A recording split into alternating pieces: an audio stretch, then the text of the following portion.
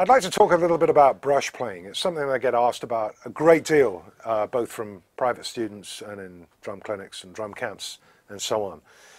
Brush playing is a little bit of a lost art. There's not that much literature out there. And I think as a result of which, it's remained a very kind of organic, very individual kind of aspect of what the drummer is called upon to do. And I have a few things that I hope you'll find of interest. And the first thing is about, for jazz brush playing, getting a pulse from the left hand. A lot of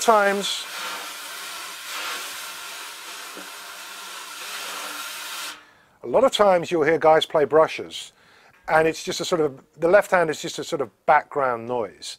Now, I tend to think of the hands where brushes are concerned as a leading hand and a following hand, and that can actually switch from one side to the other. So first of all, let's take a slow tempo.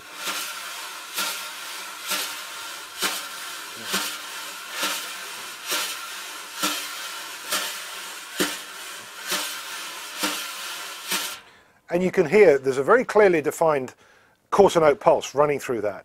And what's happening is I'm just accelerating the brush motion as I get to the far end of the treble. So right up here, kind of like at 11 o'clock on the snare drum.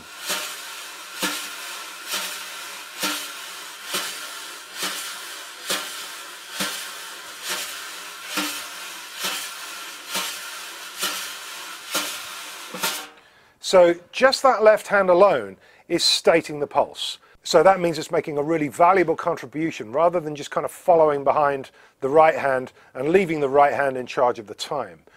And that opens up a lot of different possibilities to me. And what I like to do with that at this slow kind of tempo is this.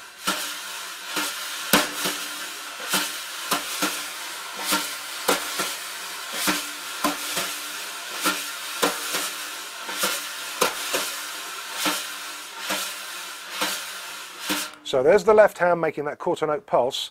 The right hand is doing this.